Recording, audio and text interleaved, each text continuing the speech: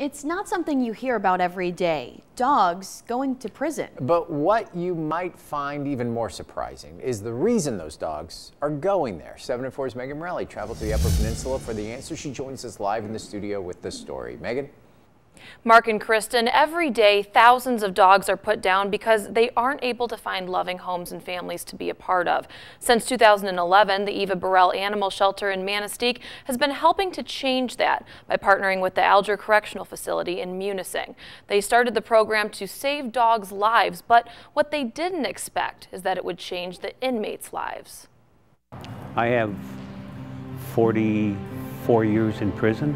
In the last 2 years have been the best years of my life because of this program. Here at the Alger Correctional Facility, 21 inmates are a part of a very unique program.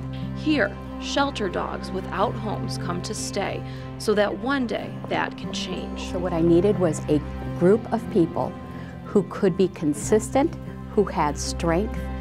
And when I was trying to find the base of people that would be, that became a group that were incarcerated. Since 2011, Patricia Newby and the Eva Burrell Animal Shelter have been coming here, training inmates to train dogs. The men that take part are carefully chosen and must meet certain conduct and crime criteria. It's a need. I mean, there's so many homeless dogs out there. The dogs who come here are considered less adoptable. Many have extra behavior challenges and have a high risk of being returned to a shelter. The graduates leave having been house trained and learned basic commands like sit, down, stay, heel, and some other fun tricks.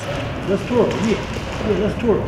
All right. The dogs are in the men's care 24/7 and can live with them for anywhere from several weeks to several months, depending on the training they need. Some of us come in, you know, like attitudes, like this program right here is going to teach you patience. If you don't have patience, this program is not for you. The Charlevoix Area Humane Society is one of 9 shelters with dogs in the program. Chowder, Mason, and Duke are their most recent graduates who are currently waiting for their forever homes. To see an animal that I knew that maybe we wouldn't be able to rescue, but eventually had the skills and the talents to know that we'll be able to give that animal a special home. Like there have been in the excess of 100 dogs in the 3-year period that have come through the program, and our success rate is well over 90%.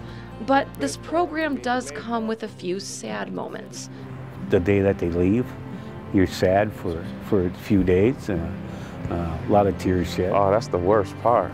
You hate to see them go, but you'd be happy to see them go. While this program is all about saving dogs, directors have realized it's also been helping another group.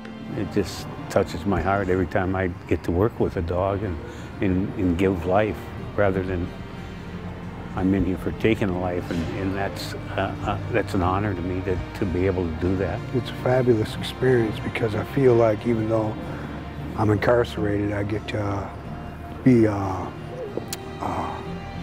positive influence on the community that I serve here. Terrell Jones says he's even started to relate to the dogs. So as I started to work with this dog, trying to help this dog conquer his fears, I started to notice that I had a lot of fears in myself that I hadn't dealt with. And so it went from me trying to help the dog conquer his fears to me and the dog working on conquering our fears together. They say the dogs have also had an effect on the entire prison. Immediately, as soon as a person sees a dog, they want to play with them. They're not so harsh and they're not so edgy, they're not so rugged. You know, it brings out the humility in the person. What the dogs have done is start to save the inmates. Alger was the second prison in the state to start this program, and now there are 10. And they hope their message and success spreads throughout the country. It sounds very cliche, but there's no question in my mind it's a win-win, win-win. Being a part of this program for the first time gave me a sense of pride of being proud of being a part of something that's actually helping someone other than myself. Now, the Eva Burrell Animal Shelter provides everything that the dogs need for the program, including food, toys, and vet care. To find out how you can help with that, you can head over to our website, UpNorthLive.com. Reporting live in the studio, Megan Morelli, 7 and 4 News. Thanks, Megan. That's the kind of story that just makes you smile. It really does. On the night before Thanksgiving, Right. It's the perfect kind of story. And And it's just an amazing story, Megan, nicely told.